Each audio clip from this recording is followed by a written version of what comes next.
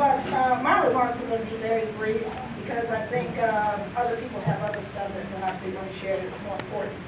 Most of you are aware that we're going through a transition period because our chair resigned on June the 9th, and pursuant to our bylaws, Lakima Williams is now serving as our acting chair. Lakima was our first vice chair.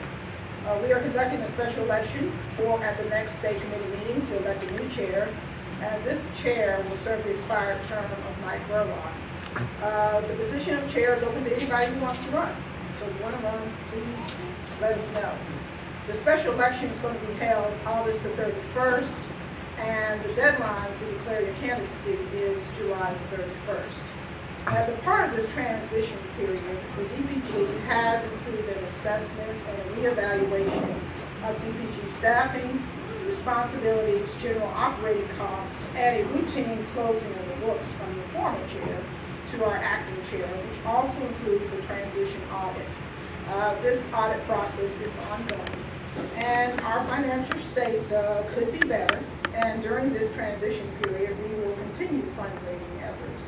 Wendy Davis is here today, and she's going to speak a little more about that. We are facing great opportunities in 2014, and with an open U.S. Senate seat and at least 3 open congressional seats, and all the statewide offices and the state house and Senate seats are up for election. However, we must remain focused in our building our financial position to take advantage of these wonderful opportunities, and to build toward taking Georgia's place as a swing state during the 2016 presidential election. Let us remember that in 2012, President Obama had a strong showing in Georgia. Now we need to applaud for that.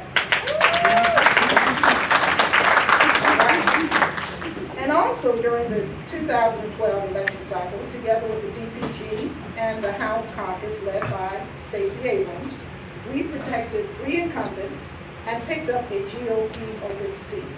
So today we are prepared to continue fighting for democratic values across Georgia, and we are all in this together.